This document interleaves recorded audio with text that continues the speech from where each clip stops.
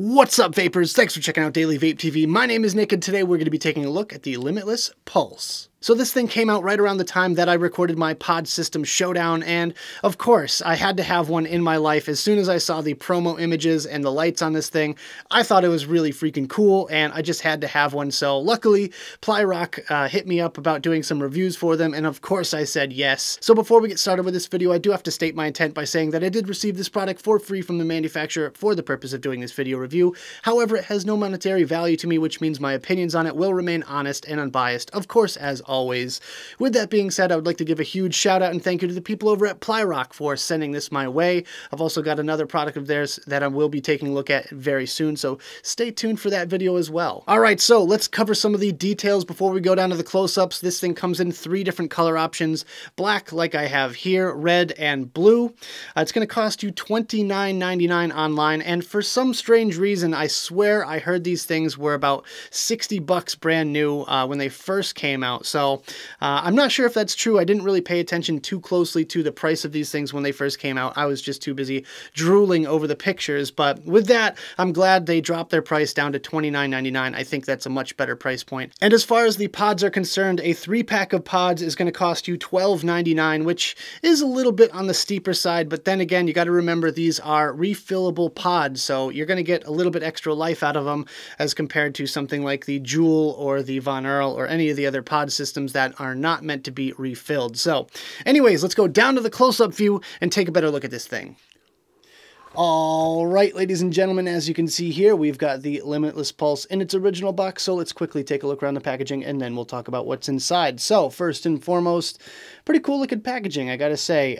It kind of looks like half of like a blister kit, and then you have this cool looking box for the rest of it. So yeah, otherwise it's got a nice red kind of shininess right there for the Limitless logo. We have Pulse and Innovative Pod System, something that's very hard to read below that. Plyrock is the manufacturer there. You can see that logo right there at the bottom.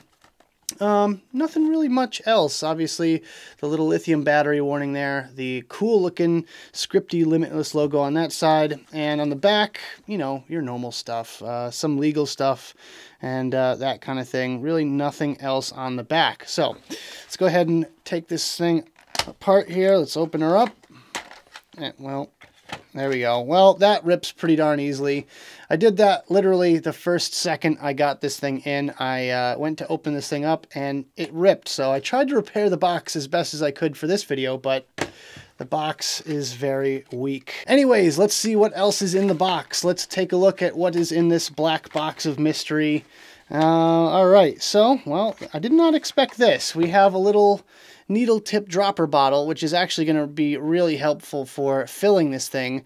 Would I want to carry this thing around in my pocket? Probably not. I don't think it's going to be quite as nice as having a unicorn bottle, but then again, I guess it would make it a little bit easier to fill. And there we go. I knew it was going to be in there. The magical kind of fabric-y USB cable. Interesting. You know, nice touch. It's a different one, not your standard cable, so 5 extra bonus points there. And I believe that's it. No, wait, there's something else in there. Oh, I think there's, okay, yeah, there's some paperwork. Oh, you know, I would never have been able to tell by looking at this thing. You're going to have to open this thing up and look all the way through it to get any of this stuff out. Okay, all right, yep.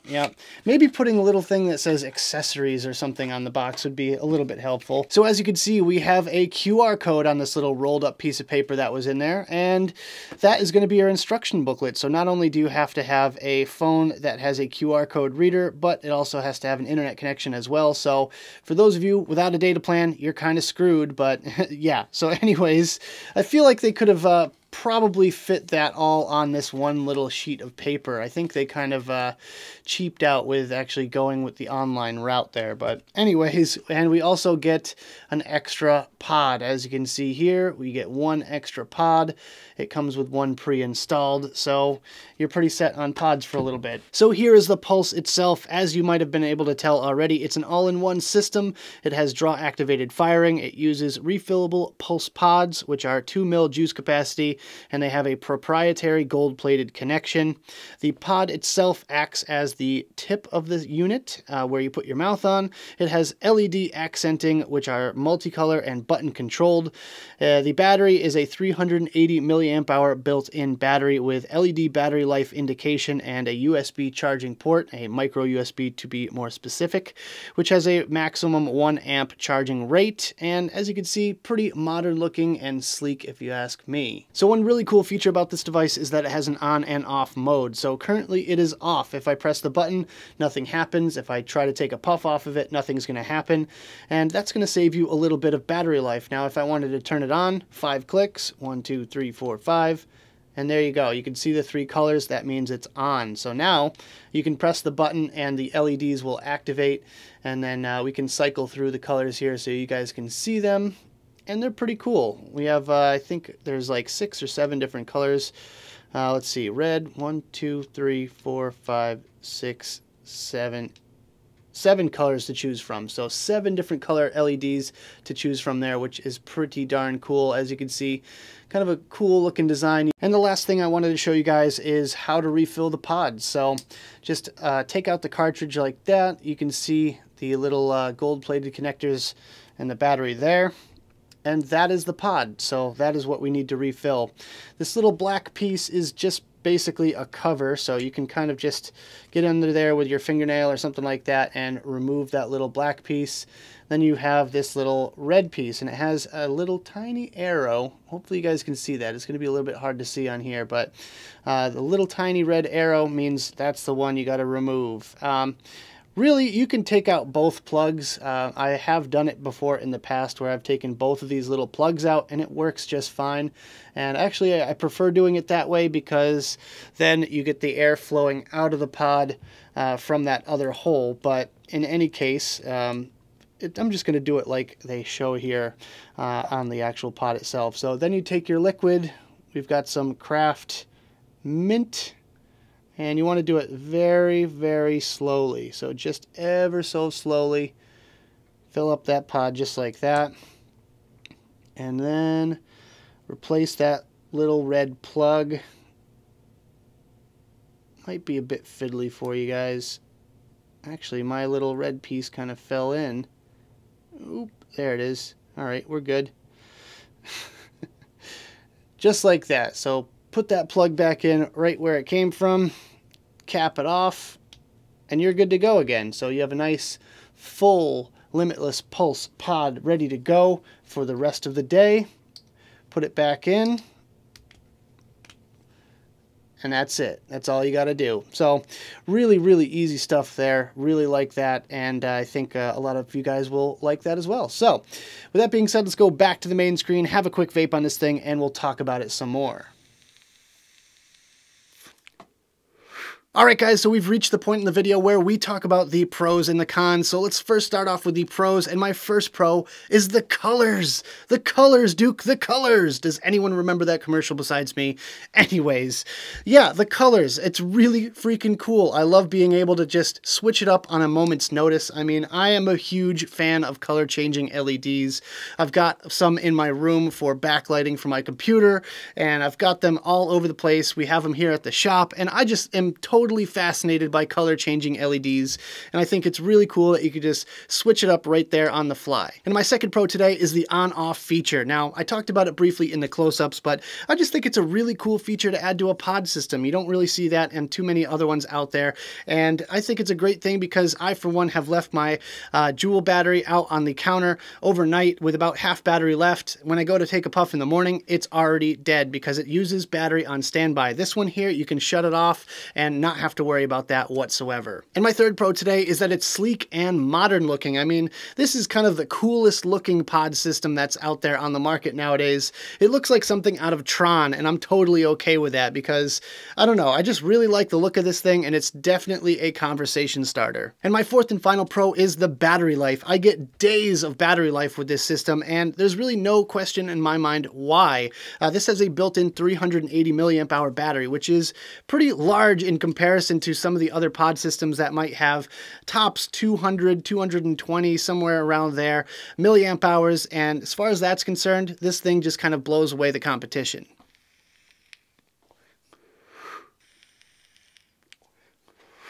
Alright guys, so we're moving on to some cons, and my first con is that the pods can be a bit of a pain in the ass to get back in this thing. Now, I'll try to demonstrate for you guys here, and I'll tell you the reason why it is such a pain. First of all, there you go. Right there you can see the little fork in the top, that little groove.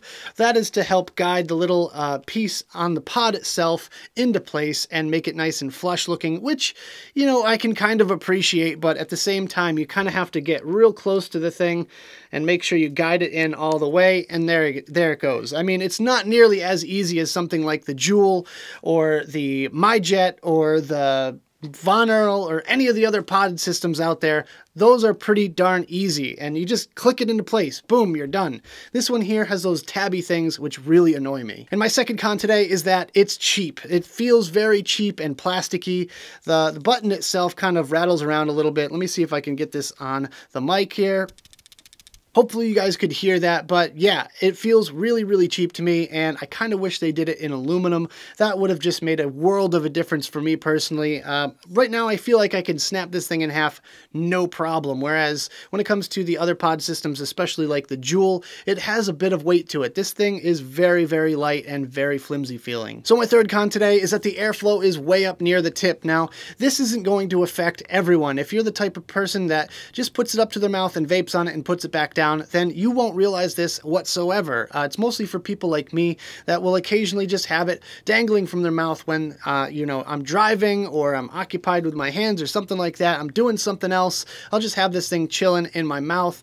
And if I go to take a puff on it, sometimes it won't hit whatsoever because my mouth is actually covering the airflow. So it's only really for the people that tend to dangle their e-cigs, but obviously that won't be everyone out there. And my fourth and final con for this device is that the pull sensor on it isn't quite sensitive enough in my opinion. Now, this is a very subjective thing, and there's going to be kind of a fine line when it comes to just the right amount and not quite enough. So for me personally, I feel like it's a little bit too loose for a proper mouth-to-lung hit as far as I'm concerned. In fact, the first couple of times I went to use it, I was doing my normal mouth-to-lung inhale, and I wasn't getting any vapor production. The light would blink on and off really quickly, and I wasn't getting anything out. So it wasn't until I did a direct-to-lung inhale on it until I realized that, oh, well, apparently this thing needs a little bit more pull coming through it. So as far as I'm concerned, the airiness is right in between the Sync, which is really airy, and the MyJet, which is really a tight draw. So somewhere floating around awkwardly right there in the middle.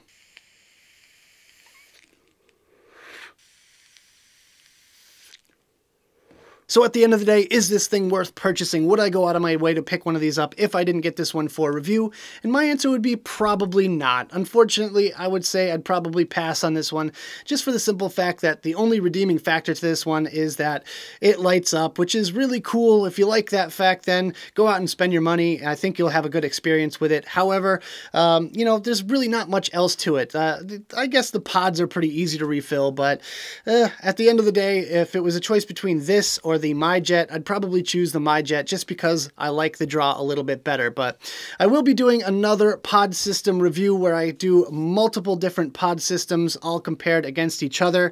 And who knows, this might be a never-ending pod showdown series, so I guess we'll have to wait and find out. But until then, if you wanted to pick one of these up for yourself, make sure you check out the links down there in the description. I'll have them down there for you guys. So that about does it for this video, guys. I hope you enjoyed. If you did, make sure you hit that like button and subscribe for more videos just like this. Don't forget to click that notification bell right next to the subscribe button if you want to be alerted whenever I upload videos. Also, leave me some comments in the box below about the Limitless Pulse or any other pod system questions you may have. I'd love to answer them for you guys. Also, check out the advocacy and my social media links in the box below. You can also pick yourself up a Daily Vape t-shirt. Thank you guys so much for tuning in, and as always, vape on!